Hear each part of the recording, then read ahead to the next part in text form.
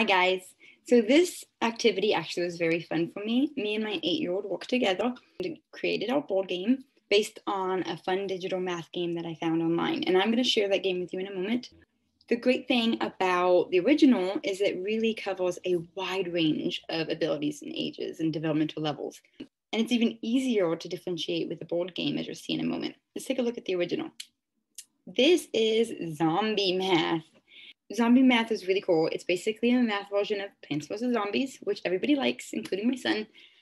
We decided to name our board game Math vs. Zombies because we think that's a little bit more cool.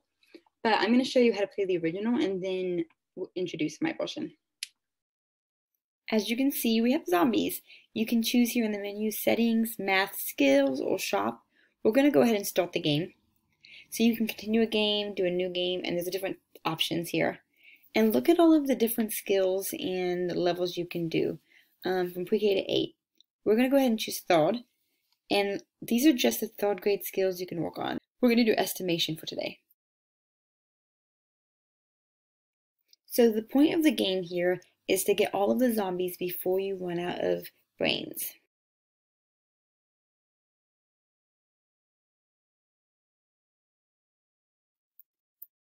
If you get one wrong, then you lose brains. But there's not really a timer. You just have as long as it takes for the zombies to get down to where you're standing, hypothetically. And then when you run out of brains, you are dead. Or if you run out of zombies first and defeat them all, you win. And then you can pause, restart. You can also change your skill level. This is preschool.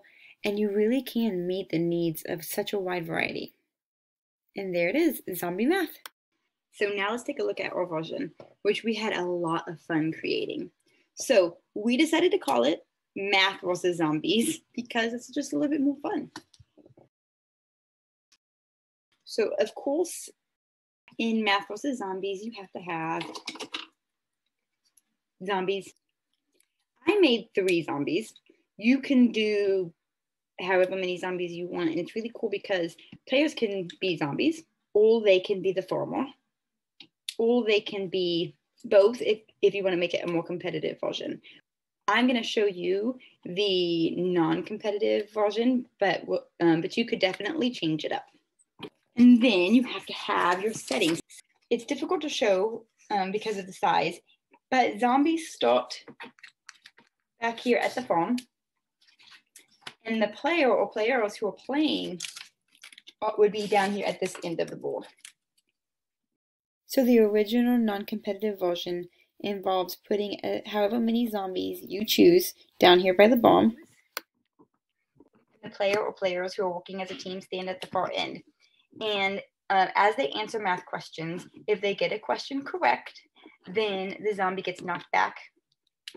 Or in this case, if they're all the way back, knocked off the board and is out. If they get the problem incorrect, a zombie moves forward 1 space. For every correct answer, it gets that back or knocked out. Incorrect answer, it moves forward.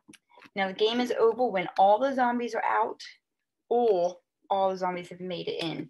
Now that would be more challenging. You could definitely change it up for challenging level and say once 1 zombie gets into the farmhouse over here, then game's over. Or you could say, there's only 1 zombie, it's off or on. Now, the more competitive version that we thought of was having some students be zombies who are answering questions in order to move forward or get knocked back, and then someone or more than one being the farmer at the end who is answering questions to knock the zombies back. Okay, and it's a pretty big board, 14 spots, so you could have quite the challenging game going for a while, or you could make the questions a little bit easier and make it a little bit quicker. You can start the zombies in the middle of the board so that they have spaces to move back and move forward. Okay, so that's the setup and the pieces. One option that we did not complete yet, but is an option, is having pieces for the farmers as well. They could be moving forward or moving back as well, fighting off the zombies. And the great thing is you can add as many players as you feel needed. It can also be played as a single player game where you're the farmer at the end and the zombie or zombies at the end moving up and down as you get questions correct or incorrect. For our version of the game, we chose 3rd grade math. What I did is I created a set of task cards for this game. Now you could do this for any topic, any subject area that you create task cards for. We're doing math, of course. And so I have 3 color-coded sections of math cards. We have fractions, which is red, rounding, which is pink, but it's hard to tell, and multiplying and dividing, which are yellow. Let's go with the original version of 1 or more players all being the farmers and trying to stop the zombies. And so what they would do is they would pick a topic, like fractions, for example, and they would read the question. This one says, in a basket, there are 5 apples, 2 kiwis, 8 eggplants, and 3 bananas. What fraction of these food items are vegetables? Now they have paper so you can see their work. They can use any tools that you would usually allow them on these problems in the classroom. And they have a task card answer sheet to mark down the question number and the answer. You can number these as you would like. And it has the answer on the back. So you would put them face up. And so they pick a card, or someone picks a card and reads it to them. And then they check the answer on the back. And this way, they're recording their task card answers on the task card sheet as they would doing any task cards, but you're adding in the engaging, fun, fighting zombies version, which makes it a bit more engaging. Now, like I said before, the amazing thing about this game is that you could really do anything. You could change the cards out and put kindergarten level math task cards or questions.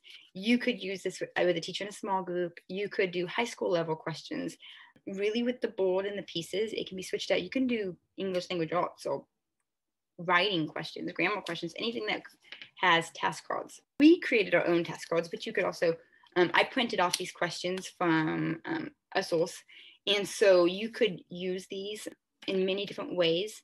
Another option is adding in a competitive or a more challenging piece, which is like adding a timer, like the Blitz or the challenging version on the original. I really like these multiply and divide questions. So it's multiply or divide. For example, there are 12 boxes of ice cream in the freezer. If 4 ice creams are in each box, how many are there altogether? One level of challenge that I decided to add that kind of gets the mathematical thinking, and it reminds me of cognitive guided instruction. So these multiply or divide questions are 2-part questions. They have to tell whether or not the problem is a multiply problem or dividing problem. And so that would be one move or 1 point. And then solving the problem would be another. So if they can say, this is a multiplying problem, then if they are able to solve it, then they get to knock it back 2. And you can really create your own rules and add in all different kinds of challenges. You could, students could play together with their own task cards at different levels as well. It really is super creative. And it was a lot of fun to play. I hope you guys enjoyed my little preview. That is Math versus Zombies.